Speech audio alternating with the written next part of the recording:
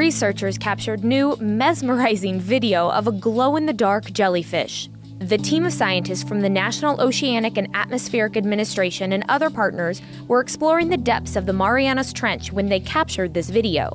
The 69-day expedition from late April to early July is gathering new information about the deepest parts of the ocean. The single deepest spot in the Marianas Trench, the Challenger Deep, is more than 10,900 meters deep, which is actually deeper than the rover's camera is able to go. The researchers on the boat and on land still have weeks of exploration to go, and the science inclined can tune in to their live stream to witness their finds along with them. For Newsy, I'm Stephanie Liebergen.